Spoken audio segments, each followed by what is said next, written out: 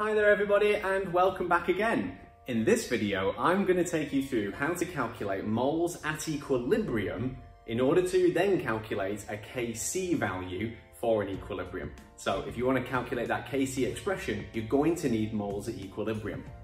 First off, I just want to put a little bit of background behind that. Why do I need to do this? The Kc expression is basically a ratio of products over reactants, and it allows you to compare the proportions of each. And then that allows you to determine the position of the equilibrium, whether it's to the right or whether it's to the left. The bigger the Kc, the further to the right that it is. Now, in order to calculate that Kc value for that equilibrium, you need to know what the mole values are whilst the system is at equilibrium. And your starting mole values aren't going to be the same as that, because you've got starting mole values for your reactants that you then allow to reach equilibrium, giving you a different set of mole values for everything at the end, once the equilibrium has been established. And if all of these stay constant, then that tells you your equilibrium has been established, because the rate of the forwards reaction must be equal to the rate of the backwards reaction. In the exam, at the start of a big Kc equilibrium calculation question, they'll very often give you your starting mole values and the equilibrium, and then they'll give you a piece of information like this one, where they tell you one of the mole values after the equilibrium has been established. Your task then is to figure out what the other remaining mole values at equilibrium need to be, so that then you can calculate Kc. It's a really very common exam question for the OCR-A specification. So how do we do it? Well, we need to look at how things have changed for the one that we have the information for. So here we can see that we've gone from 2 mole of the nitrogen, and we've gone down, and it's a reactant, so you would expect it to react and go down, to 1.7, which means our change is minus 0.3. That's what our change has been. As a result of that, and seeing that there's a 1 coefficient in front of the nitrogen, we're then able to use this information to find out all the others. Let me show you how we do that. So here, for instance, I've got my hydrogen mole value at the start up here, which is set to 4. These are just random. I've literally just chosen these out of fresh air, but you would look for them in an exam question.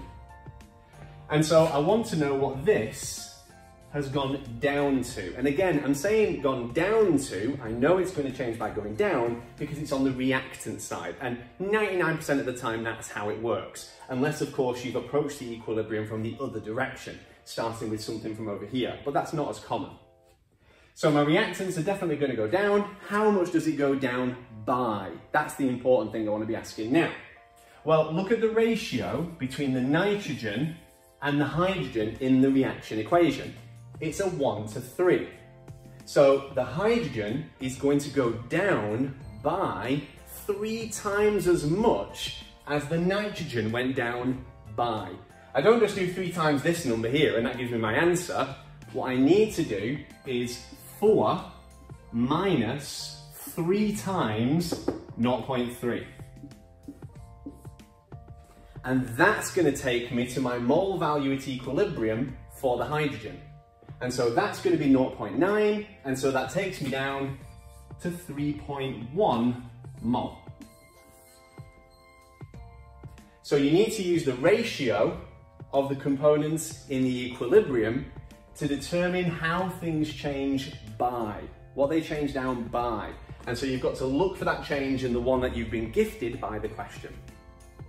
Over here for our product, we can do exactly the same thing, except because it's a product, remember it's going to go up. So we're going to be producing it. It started off as 0, which is really very common. They may not even tell you that in the exam. You're meant to assume that if you've got mole values at the start for your reactants, that your product didn't have any moles at the start. So you might need to fill in the gaps almost with that piece of information. This then is going to go up. How much is it going to go up by? Well, it's going to go up by twice the amount the nitrogen went down by. So you've got to be careful here a little bit.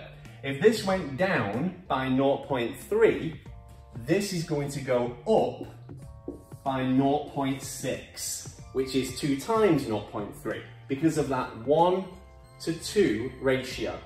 And because this started at 0, we have an obvious value here of 0.6 mole for my moles of ammonia at equilibrium. Now that I've got all of my mole terms here, I can start assembling my Kc expression. I can just put these mole values in, divided by their volume of the total mixture, and start figuring out what that Kc is, along with its units. And we've got some videos on that too, if you want to get some practice. Until next time then, happy revising.